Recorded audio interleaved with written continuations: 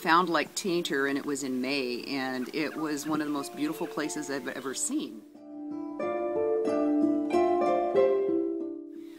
And so we bought the house here in May, moved in, and it was our dream home. This was retirement. This was going to be the place where the family would come and join us.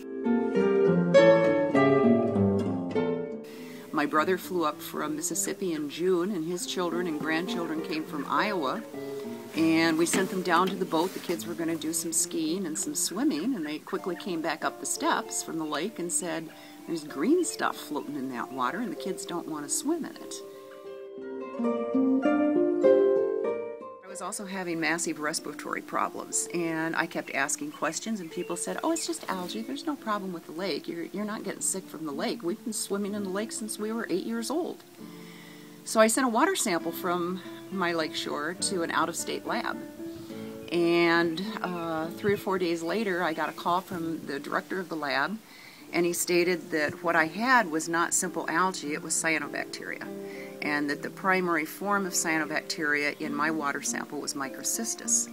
And by the way, he said, the graduate student who was running the test on our water sample did the test open table instead of tent method, and it ended up that night in the emergency room with severe respiratory distress.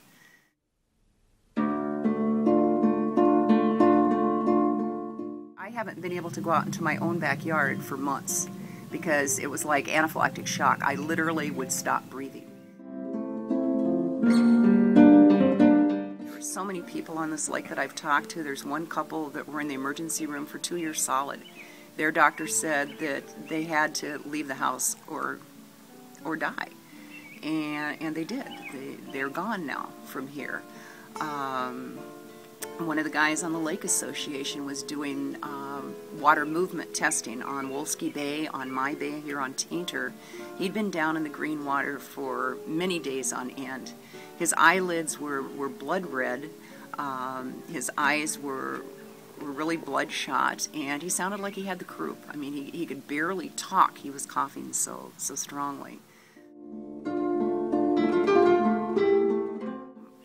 And I'm scared. I'm scared. I know that the longer I stay here, the shorter my life's going to be. I mean, it just seems to be a given at this point. And I hate that because I love this area. I love the people here.